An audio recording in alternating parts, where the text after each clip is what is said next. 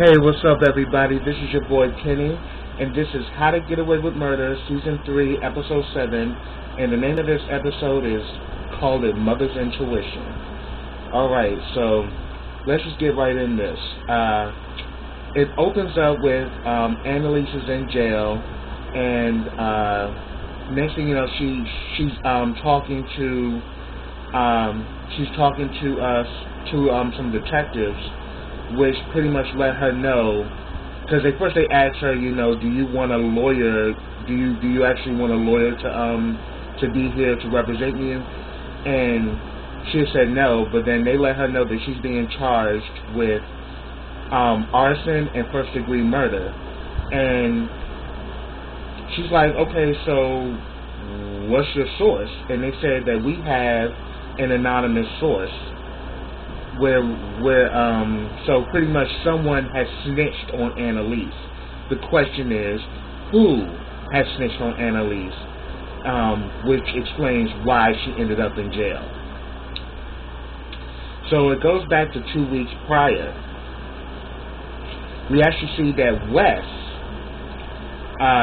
is actually talking to the investigators from New York about the case of William Mahoney. And they bring up the fact that Charles Mahoney is now being looked at as a prime suspect in his murder. And they ask him, "Did you see Charles that night?" This fool decides to lie and said that, yeah, I saw him across the street. He was very dismissive to me, so that led me to cross the street to talk to William. And then the next thing I know, William was killed. He tells this to Annalise. Annalise immediately goes in on him and said that, why the hell did you lie? Why didn't you just stick to the same story that you had before? Why would you lie? Because at the end of the day, yeah, Charles Mahoney's being seen as a suspect, but we don't know whether he had an alibi that night. So right now, like, the fact that you said that is crazy, because you don't even know this man had an alibi, and yet you just somewhat lied to the investigators, which could, in a way, fall back on you. So I thought that was a good point. Next, we actually get the case of the week. The case involves this woman named Edith, who when we first get introduced to Edith through a news reporting where, that she's pretty much in a hospital bed after being poisoned with antifreeze, and she's pouring out her heart and this emotion, and then she's like, who would want to do this? Who would want to do this to their own mother? So we come to find out the case is involving her 3 children. She has 2 sons and a daughter, and the daughter is the middle child. And they're pretty much being charged with attempted murder of their own mother, and that they pretty much poisoned their mother with antifreeze. Now, that's pretty much the case, and pretty much Annalise is like, look, this is a shut-in case because there's so much evidence that points to the fact that all 3 of them hated their mother. And the mother pretty much have a family business where the mother's the head of it. All 3 of them work with her. And we later find out within this case that all 3 of them couldn't stand her ass, but then the mother is a complete soulless bitch. And she just attacks them constantly. She berates them, she embarrasses them, she degrades them. So there's enough ammunition for all 3 of the siblings to want to kill this woman. Even her oldest son even said that, look, you name me somebody that didn't want to kill her, I'll buy this fool a drink. I was like, damn, they really hated their mother. And the mother even would pick at them, like when the daughter started to she started to develop during puberty. She had really big breasts, and the mother would never buy her a bra, so she pretty much just let her, you know, walk around with no bra and these big ass titties, and she started calling her names like, Judge Karen, and she made fun of the other son, who I think is the youngest, and he's pretty much the real nerdy type or whatever, and she called him masturbating, so she started calling him like Jerky Steve. I mean, the mother is mean as hell. So Annalise says, like, look, this is a shut-in case. They're going to go down for this. So she pretty much says that, look, anybody who can offer me any other type of information, or anybody that can find a way to crack this case, I will give them an A on the midterm. So that's how that starts. Next thing you know, they're back into the workroom, all of them, after we learn about the case. Next thing you know, Wes is like, I gotta go question this witness who's a waiter. I'm gonna see what's up with him. And then all of a sudden Laura's like, oh yeah, I also have someone that I need to look into as well. So they both leave off, and I'm like, y'all about to go smash. It's so apparent that's what the fuck y'all about to do. And I think even Connor was like, I wonder, are they going to go kill Frank? Like, Connor's a mess. Next thing you know, we see them back at Laurel's apartment. They are getting it in. She about to go down and give Wes some lip service. And then next you know, the camera pans out, and guess who's fucking standing there? Frank. Right outside of her door. And I'm like, wow. Frank is right there in the damn house. So it's like Frank is to the point where Frank can just enter in and out of people's shit, and you won't even see him coming. So as I said before, yeah, Frank is dangerous, but then again, what we also witnessed in the past episodes, Frank has a childlike, mentality. And that pretty much is why Frank does the things he does, and why he's so impulsive, because he still has that childlike state of mind. It's like he just acts on impulse and doesn't think through anything, really. Alright, so that's what happened there.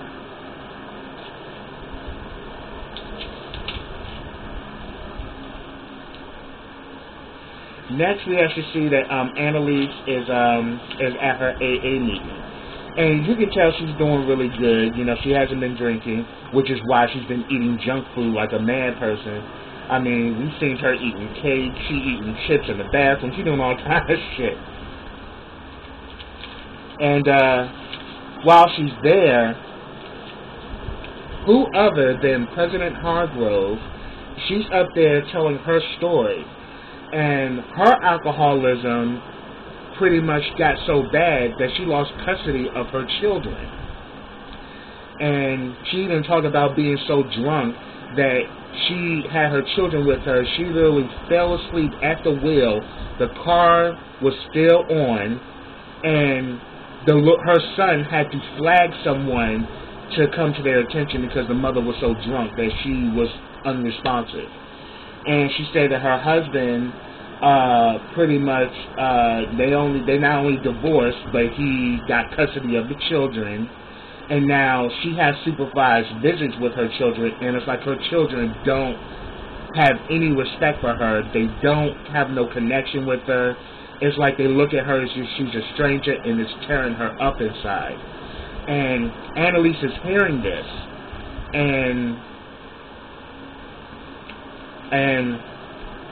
like, you can definitely tell that Annalise is somewhat touched by her story, and that, she can relate, to the fact that she's a mother, and that she longs to have a relationship with her children, just like Annalise really longed for a relationship with her child.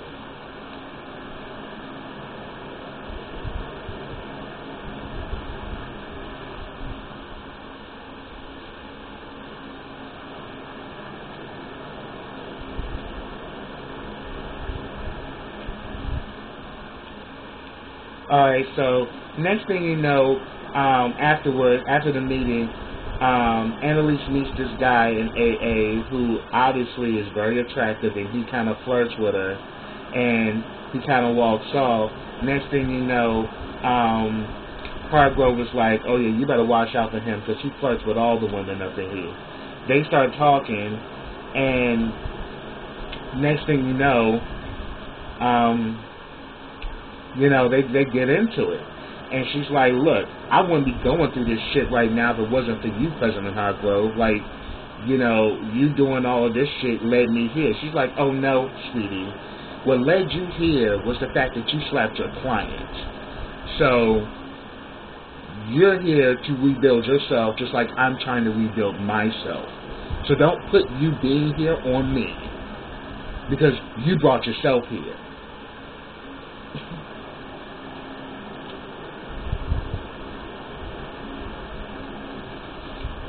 Alright, next we get a scene where they're all together, all the Keating Five, and we actually starting to see that Michaela and Asher actually make a good connection because they both really goofy. And they both messing with Olive Oil because Olive Oil is talking to this dude Thomas. They're about to go on their third date or whatever. And next thing you know, we see Connor and Oliver talking, and Oliver is not trying to, and Olive Oil is not trying to give up any of the tea. She's like, and like Connor's like, so you think it's getting serious? You guys been going on a few dates. I mean, where do you see this heading? And he's like, well, I really don't know. And I'm like, yes, because at the end of the day, you have emotional diarrhea, and I'm like, yes, because you have emotional diarrhea and you don't know what the hell is going on. So I was like, okay, that was interesting because we can definitely tell that we already know from already that Connor still has feelings for Oliver, but Oliver is such an emotional wreck that he won't actually admit to us because he's obviously feeling this new guy. But then again, a part of him is on the fence, and we later on figure out why that's the case.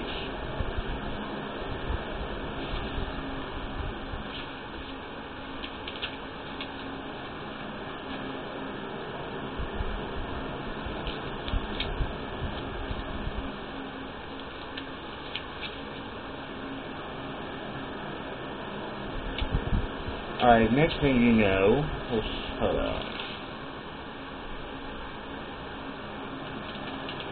Alright, then afterwards, while they're in the workroom working or whatever, Asher gets the mother load and actually finds out that one of the co-workers that they work with is pretty much had, because they pretty much are looking at emails, looking at any type of correspondence to try to crack the case involving the siblings and to see if they can get the siblings off, if it's even possible.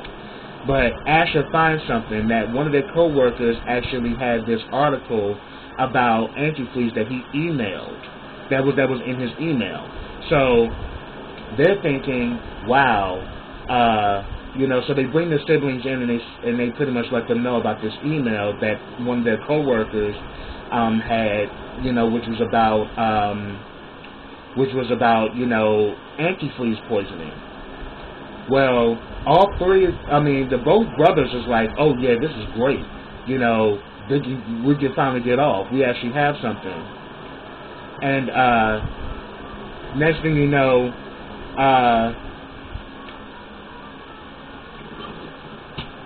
sorry about that. Whoever it is, I'll call them back. So after they mention this, we actually see that Karen, the daughter, is like, I don't think we can use this. And they like, why not? And he said, well, because me and that guy who sent that email, he actually sent it to me, and him been having an affair. So they like, oh, fuck that. The brothers was like, shit, drop this bitch and just represent us. And then Annalise lets them know, like, look, this is a conspiracy, and you all are attached to this. So even though the correspondence was sent to her, you all three are seen as suspects because all of you are affiliated with this situation. And then they start going in on the sister like, you stupid bitch. And they just go back and forth, and I'm like laughing like shit because I'm like, wow, this is crazy. But then Annalise sets them straight. She gets it out. She's like, first of all, y'all can continue to bicker like a bunch of bitches, or we can actually figure out, you know, what actually happened. And we can put this together. So y'all need to calm the fuck down, and y'all need to focus. So she immediately breaks it up and just lets them know, like, look, y'all need to grow the fuck up and cut the bullshit. You know, I ain't here for this old sibling bullshit that y'all got going right now. Focus and let's get on with this. Next, you know, we see Nate at we actually see Wes at the courthouse, and he runs into Nate. Now, Nate is on some other shit. I mean, since he's been, you know, spooning with Atwood, Nate's on some other shit, and right now I'm not feeling Nate right now. But then he stops, you know, Wes and was like, you know, how you doing or whatever. He's like, I know that the investigators from New York been looking to you about William Mahoney, you know. What's going on with that? He says that, look, I got a lawyer. He was like, who? Annalise? And then Wes was like, nah, Annalise actually refers one to me. He's like, watch your back, and walked away. I'm like, okay, Nate, you really doing too much right now. Now that you've been spooning with Afro Push, now you just humming a totally different tune. So, and then we also see that, you know, they have this preliminary hearing or whatever, and we actually see within this preliminary hearing, you know, Edith is on trial and the siblings is there, and we actually see that the mother is off the hook. Like, she is just so disrespectful. We actually are seeing that, yeah, who wouldn't want to kill this bitch? Because she was just blatant out mean. You know, she even goes in, like, they're telling stories about, you know, their involvement with their mother, and she's just giving her comments like, oh yeah, you know, she really was kind of out there for her age. And, you know, the thing that really got me was the scene where the youngest son, he was talking about her humiliating him in front of this girl that he liked, and he really was in love with her. And then the mother was like, oh child, you were never gonna smash that. You weren't gonna get that, you know. If anything, he's a virgin. He's always gonna be a virgin. He'll probably be a virgin till the day he dies. No woman's ever gonna want to sleep with him.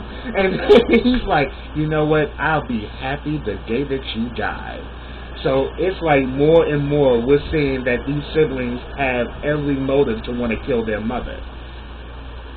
You know, and I was just completely blown away with that. That was really funny. And then it's just like we really see that this case is everything, and that the mother Edith is a hot fucking mess. And that, yeah, she does, you know, disrespect her children, and that she does make them feel like they're small. And the fact that they all work together in the family business, they're just attached with her 24/7.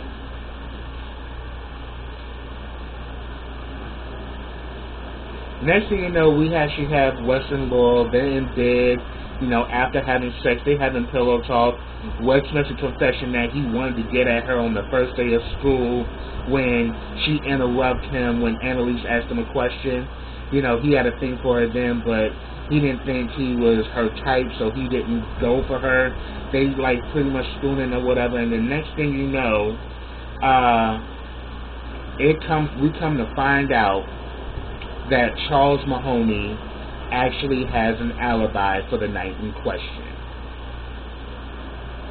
which is why Annalise told him you should not have done what you did by lying to the investigators about him being there that night, because now it's being proved that he wasn't there at all.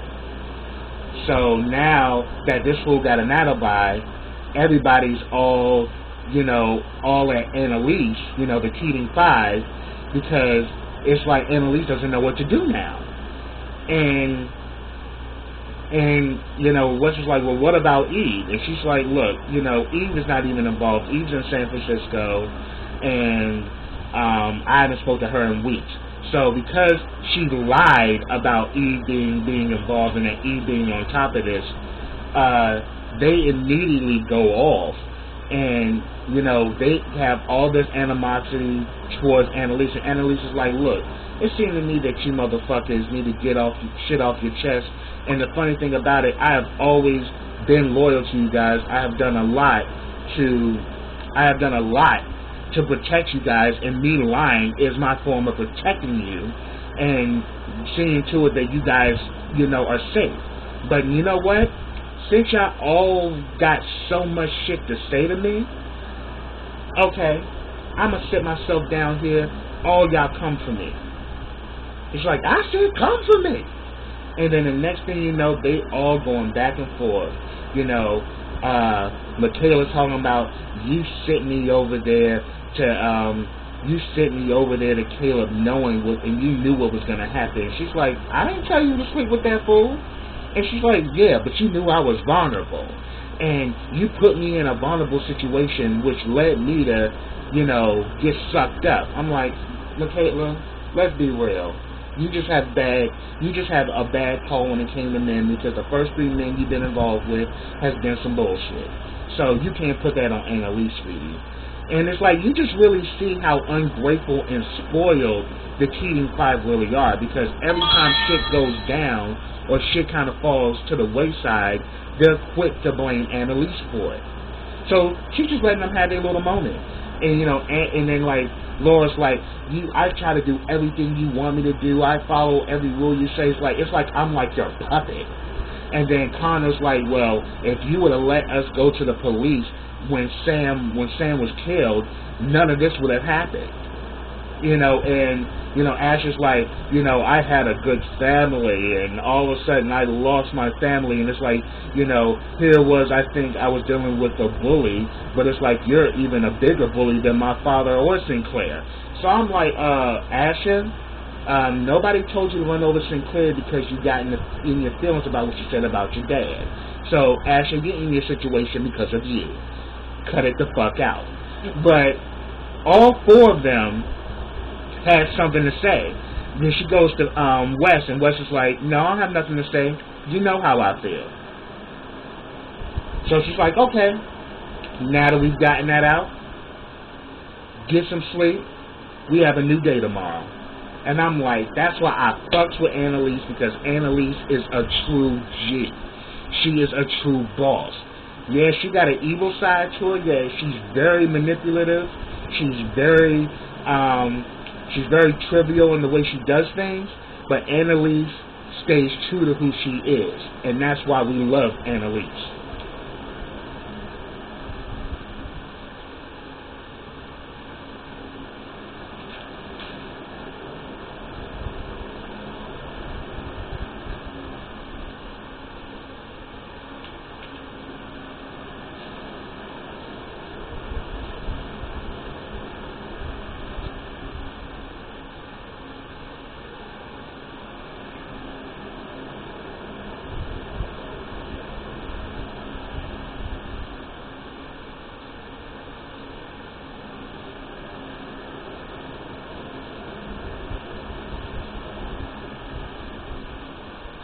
Alright, next we get Olive Oyl and Thomas.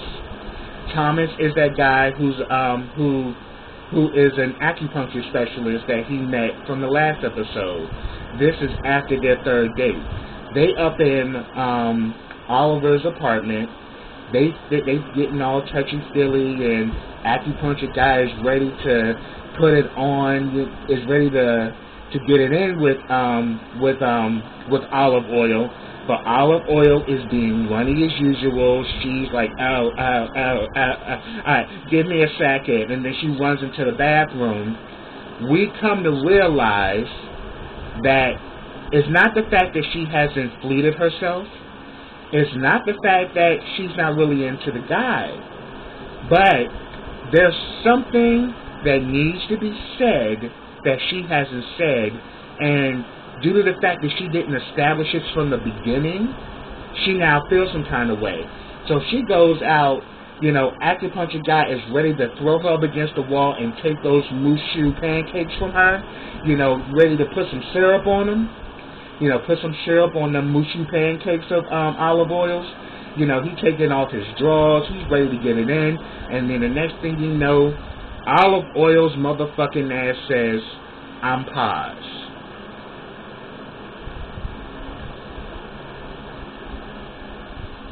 See, this is why I can't stand this bitch.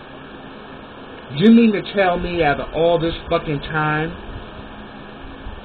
these 3 dates, you never mentioned your status to him?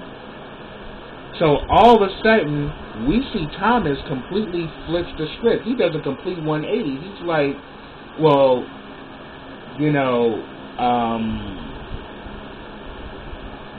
maybe I, jumped too soon.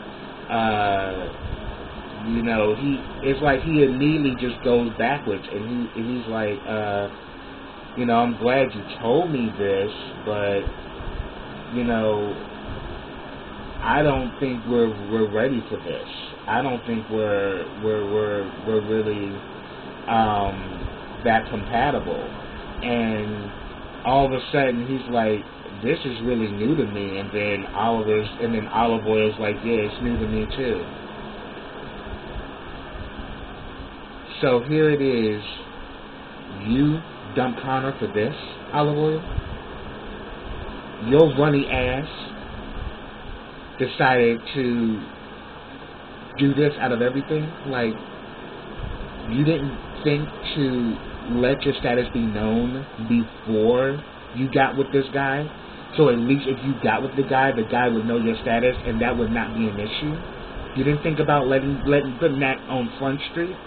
That you're a man who's paused, but you're looking to meet and meet and greet, and you're looking for a connection. Like, you didn't think to put that out there. So you just had this guy going, and then all of a sudden when he's ready to take the Mushu pancakes from you, all of a sudden now I'm paused. If Olive Oil was the one who was under that sheet, I would not be mad, because she needed to be under that sheet for that bullshit. And oh boy, just completely flipped the script, so that's done. Now we see that Annalise and Bonnie are talking, and they're talking, and I think they have a conversation about Frank, and they're looking at this this report. And then the next thing you know, things start coming to Annalise, and then she realizes, okay, this is an interesting development, because what we end up finding out is that she comes to the conclusion that old girl, Edith, actually poisoned herself. And this is what she comes from, the revelation of her and Bonnie's conversation, and then also looking at the news, it just pops in her mind that she poisoned herself, and she's trying to take down her children. Next thing you know, she lets Laurel know that, look, Laurel, she said, I can't argue this in court, but you can. So she puts Laurel, in first chair to let her argue the case. And she's like, well, why you choose me? She says, because you're my puppet. And I was like, Annalise, fuck that bitch. Yeah, you want to talk your shit, but I'm the one giving you an opportunity to get an A on your midterm. Yeah, so let that shit be known. So we actually see, while they're in the case, Laurel is right now arguing the case, and At first she's stumbling and Laurel's horrible at it, but then Laurel finally gets it together and starts asking those probing questions to get her to confess that, that Edith was behind poisoning herself. And after she does that, Edith finally confesses that, yes, some people take their mothers for granted, and I thought by doing this, I would teach my children a lesson. So by you by you attempting murder on yourself, you think that was going to teach your children a lesson? Like, look, that damn crazy bitch need to be put away, because she was a fucking mess. She was fucking horrible. But that was a really good case, though. Next, we also have a scene where Annalise and Wes run into each other. He lets them know he lets her know that he ran into Nate, and they also talk about the alibi, whatever. And Wes is pretty much now running out of options. Annalise says that, look, stop worrying yourself and stop beating yourself up, because this will be disrespectful to your mother's memory, and I didn't go all this way with you for you to just up and give up like this. So she immediately kind of sets Wes up like, look, we gonna get through this. We gonna find a way, but you need to just not get into that. Next thing you know, we have a scene with Frank and Bonnie. Bonnie's right now watching the news about Charles Mahoney. All of a sudden, Frank comes over, and she gives Frank the fucking business. She's like, oh, so I'm the second place you stopped here? Because I'm pretty sure you went to Laurel's house first. So I'm just sloppy seconds to you? I give you my goodies, and then all of a sudden, the next day you gone. I don't get a thank you card. I don't get a text. I don't get a phone call. I don't get shit. And if anything, like, Bonnie is completely in her feelings, and we can actually see that both of them, since they are both emotionally distraught individuals, they kind of feed off of one another.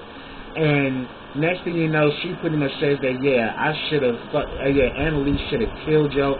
Annalise really should have killed Joe's ass. And she just goes off on him and, like, tells him to get the hell out. Next thing you know, we see Frank is groveling like a little boy. He's crying his eyes out. So we really see that, he's in love with Bonnie. He really does have love for Bonnie, because they have this close connection, and they've been with each other for over a decade. And she pretty much tells him, get out! And then he finally gets up and he leaves. But I'm like, but Frank, come on now. You pretty much get her booty, and then she come in there with some bran muffins and some lattes, after you done, smoked her goodies, and then she come in and the room is clean and there's no sign of you, and you just up and left. Didn't tell her shit. So, and she said that, look, I was about to betray Annalise for your ass, and this is how you pay me back? So, she was done. Next thing you know, Oliver, a.k.a. Olive Oil, goes to see Connor. So I'm like, okay, bitch. Then, and he's drunk as fuck, too, because he in his feelings that old boy Thomas rejected him after he found out he was positive. But I don't feel sorry for the bitch. I just don't. Next thing you know, he goes to Connor, and he's pouring out his heart and his soul, and he's like, I really miss you, Connor. I really feel some kind of way right now, and, I feel wrong for coming to you, and, Connor, since Connor still loves him, Connor's like, it's okay, because I really do miss you, and I still want you. Next thing you know, they smash. And I'm like, see, that's why I've been calling him Olive Oil since this season opened, because Olive Oil has emotional diarrhea, and it's like the oil doesn't go too far from the olive when it comes down to Oliver. So that's the reason why I was going in on him, because it's like, dude, here it is, you broke up with him saying you needed space, then you get involved with Thomas, And because Thomas rejects you because of your HIV status, you go running back to Connor. Because Connor is the man, is the love of your life. Connor is the only one who has openly accepted you for who you are, even though Connor is not HIV positive. And even though, yeah, you know, your HIV is undetractable, you know, and even though you explain this to Thomas, Thomas still's like, oh, hell nah. You know, he openly accepted you. So the fact that you thought that you was going to break up with Connor and that you was going to bounce back and you was just going to have, you know, Dix a Million hunting you down, you a stupid bitch for that. So yeah, have several fucking seats olive oil. But you lucky that Connor decided to take you back, or you really would have been in your feelings. You probably been crying yourself. You probably been crying yourself to sleep for numerous of nights if Connor decided not to take you back. But it made me get a higher, more respect for Connor because Connor took him back, and Connor was like, look, you know, we're going to work this out.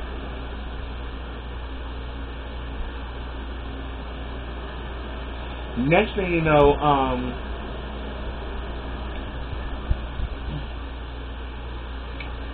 know, we actually see Michaela Asher, you know, coming home, and then next thing you know, they see both,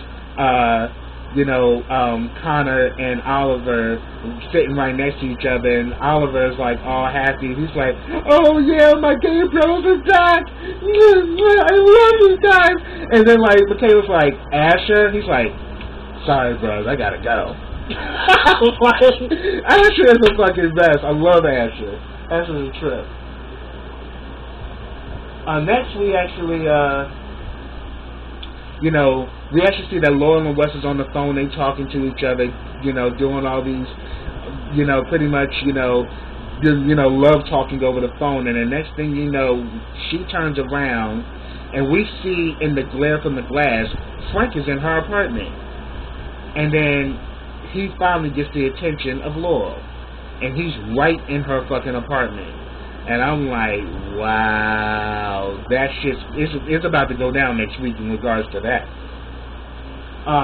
Next we go back to 2 weeks later. Laurel, who's pretty much in critical condition, begins to gasp for air, and we actually see that, yeah, Laurel's still alive. Maggie, who's pretty much an intern at the hospital, is trying to attend to her and say that, look, you need to calm down, everything's going to be okay, you need to, slow down. I mean, she pretty much is trying to calm her down, and then she says that she needs to talk, so she kind of lets her know she wants to write something down. So she gives her something to write on, and she asks about Wes.